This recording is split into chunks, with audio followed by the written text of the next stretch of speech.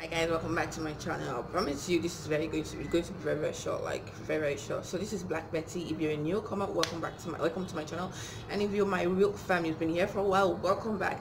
It's a beautiful day actually. Today's Wednesday. I'm supposed to be uploading today, not recording today, but I've been really tired. I've been sleeping, right, because I was on night duty throughout the entire week. So you must have seen this video floating through the internet, or better still, I'll upload a short clip of the video today because I was really pissed when I saw the video. I was like, he had an accident, or the helicopter crashed or something. I was like, no way, I'm not a pilot in any way, or do I drive an helicopter? But like, it is obvious they always want to take us Nigerians for a fool.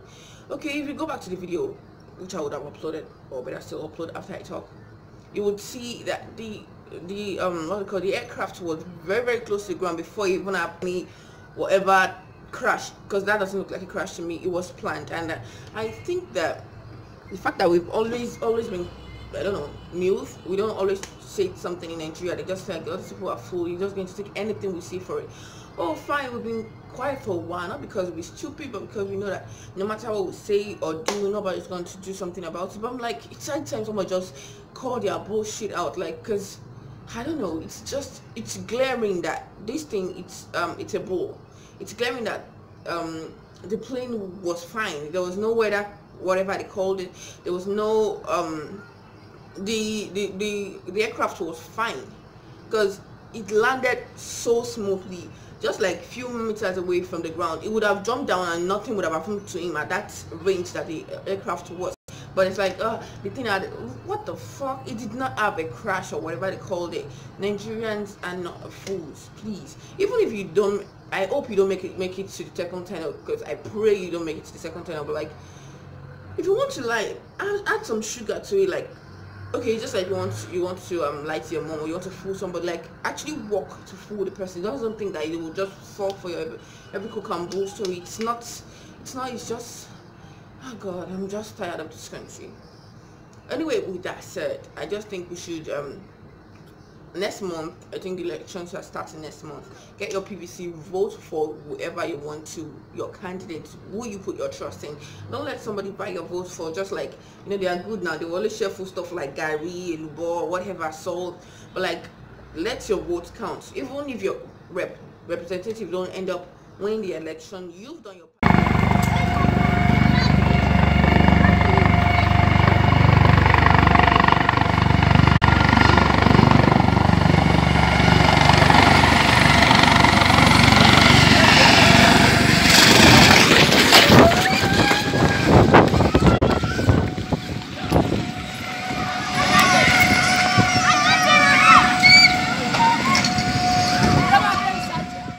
Sorry guys, I didn't realize on time that my phone was dead, so I just kept talking. It was really stupid to a point. So yeah, so I'll be putting a video in between that first talk and this one, and I want you to look at the video very well, the clip very well. You would see that the aircraft, or whatever the accident, or what they call it, the crash, was planned, and we are not fools. We're not falling for that. So it's a new year, it's a new month.